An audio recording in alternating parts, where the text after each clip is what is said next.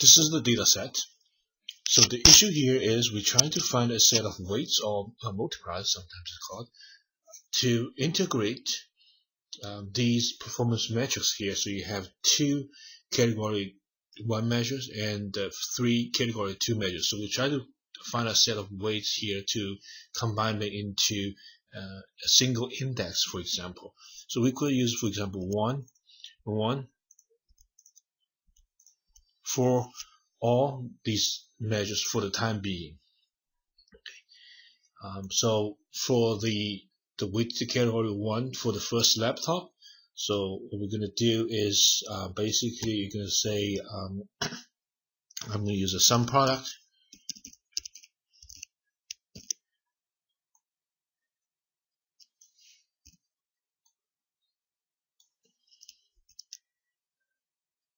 Okay. So this sum product basically says I take this weight in the cell B20, multiply that by the current value of the price, and plus the other weight, and multiply that by the weight, the second measure, and you get an integrated measure in there. So I should repeat that process for all the other laptops. So I would use the copy and paste. Now in this case, we notice that we should fix the weights in this row, particular row, so that every time I'm copying and paste, I don't have to change that.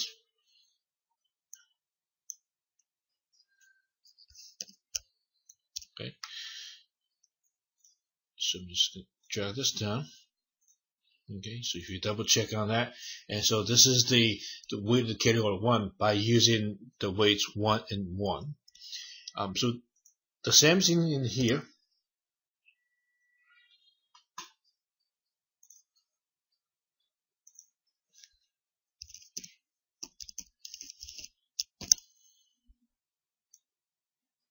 So that's the weight.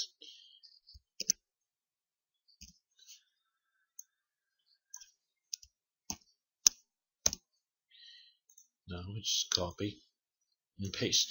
So now at this point, I have integrated all the category 1 and category 2 measures into 2 different, combined measures in there.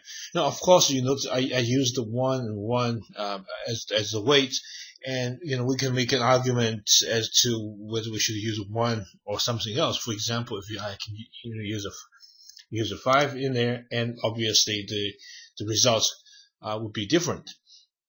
But the point here is that we are not going to try to decide a set of weights.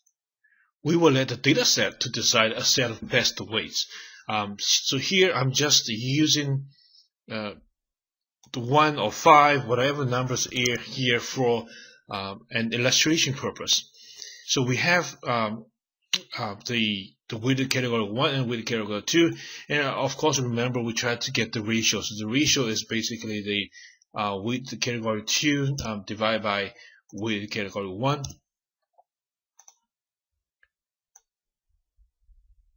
So these are the ratios in there. Now, because the way that this ratio is defined, obviously a larger value indicates a better performance or a better overall ratio in there, based upon this particular set of weight that's being 1 across all the measures. As you can see, if you use a different set of weights, and the ratio is going to change.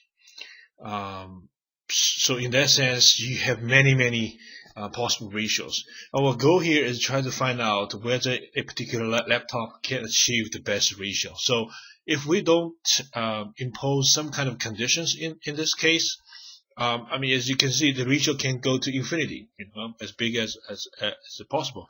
So there's no way you can figure out which laptop is the best or which laptops are the best, because each of them can pick a huge number on the for example, the category 2 measures, and then you get a huge ratio in there. So let's see, we actually should impose some kind of conditions in there sort of to restrict the possible values these ratios can take. So the first condition that we are going to add here or impose here is, say, no matter what kind of weight that you pick, the ratio will have has to be within 0 and 1. Okay. So for example, let me try to see. I've used 2 and 2 in there. So if let's say we use the 2 on the category 1 measure and 1 still went across all the category 2 measures, in this case the ratio are all within 0 and 1. But the question still remains in this particular case is that is this particular set of weights the best set of weights for all the laptoppers? To address that issue, we are going to use a mathematical model to answer that question. But as I said before, we as the user are not going to decide what weights to use. We are going to let the data to speak for themselves. Let each laptop to pick a set of best weights, okay, such that their ratio or its ratio, if we were looking at one particular laptop, for example, the first one, the HP, we will let HP to pick a set of weights so that the ratio for the HP is the maximum.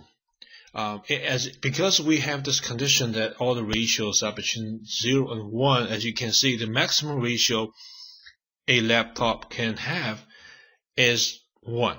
Okay, so if you have a ratio of 1, if you can find a set of weights such that the ratio is 1, then you are a sort of what we call the best practice. If you can't find a set of weights such that the ratio is 1, then you are not at best practice, or you are not the best laptop. So in such case, we are actually going to look at one laptop at a time. So for example, if we are going to look at the first laptop, what we can do is actually we can, let's record the weighted category 1 and weighted category 2 values over these two cells. So this is just going to equal to the cell, and this is equal to the cell J2. So you have the two numbers in here. Remember, the first condition we said we're going to impose is that all the ratios have to be less than or equal to 1. We are actually going to impose a second condition such that, let's say, for each laptop, if you're looking at one particular laptop, no matter what kind of weight that you pick, we're going to say we have to restrict that the weighted category 1 has to be equal to 1. Now, as you can see, as of now, this condition is not satisfied because the weighted category 1 is more than 800. We want that to be 1 when we build the model. The reason that we are doing that is because if you say that the weighted category is set equal to 1, and then what happens to the ratio? Okay, the ratio, it becomes the weighted category 2. Okay, so this is kind of a mathematical trick we played in here by setting the weighted category 1, okay,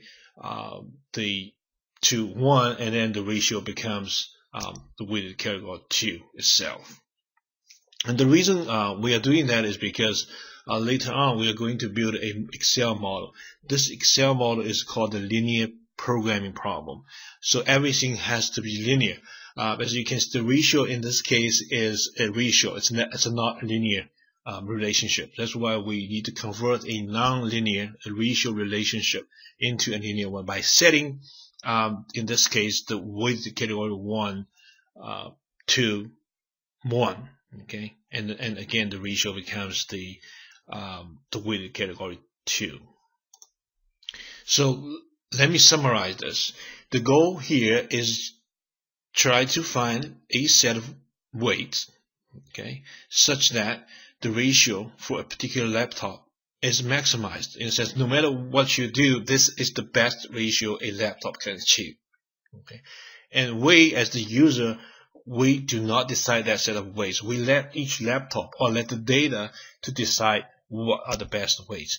So we will have to do this one laptop at a time. So since we have 17 laptops, we need to repeat the process and 17 times. And here we have two conditions. The first condition is that all the ratios have to be within 0 and 1, and the second condition is that for a particular laptop under consideration, the weight category 1 has to be 1.